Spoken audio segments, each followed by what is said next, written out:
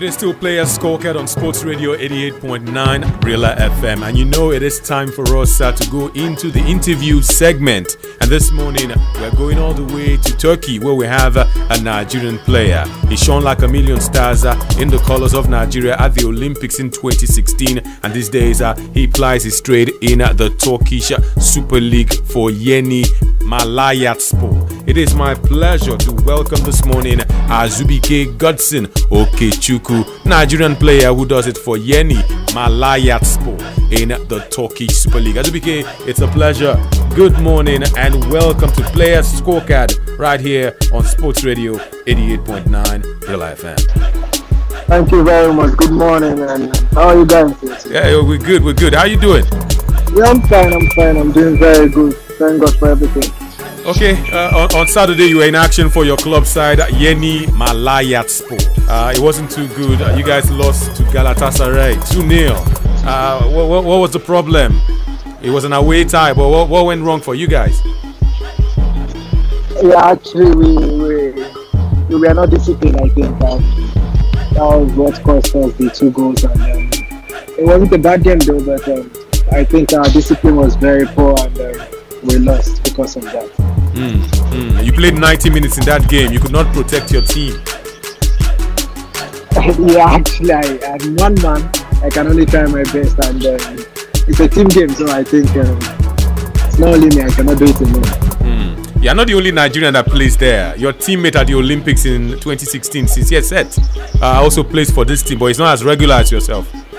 Yeah, he didn't play the last game. He was injured, so he wasn't really set for the game. So what has been the relationship from the Olympic team to Malatyaspor? How has it been for you guys? It's been good, I think.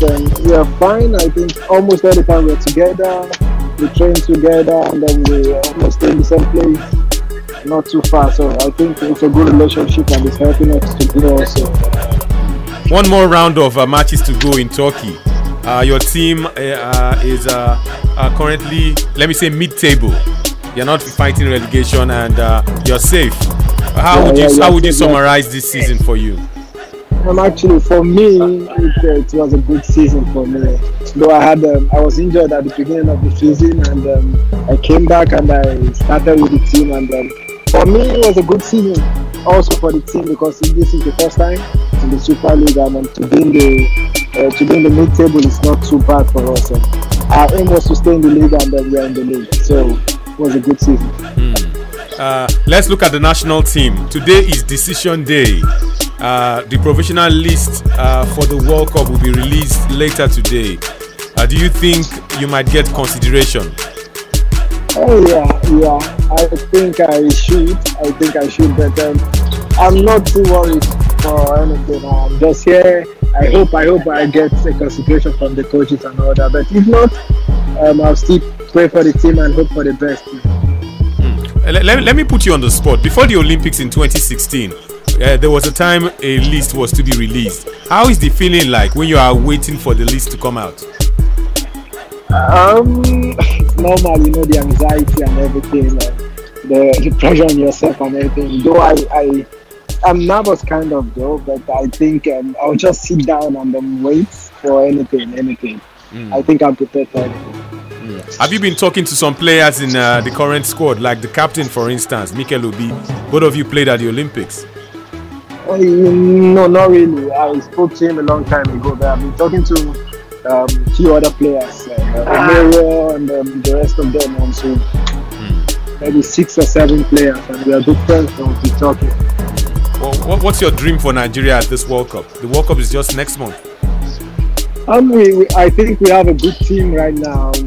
Lots of young players and experienced players. So I think we should do better. I don't want to say anything, but I think we should at least put some smiles in the faces of Nigeria, surprise everybody. That's what I think.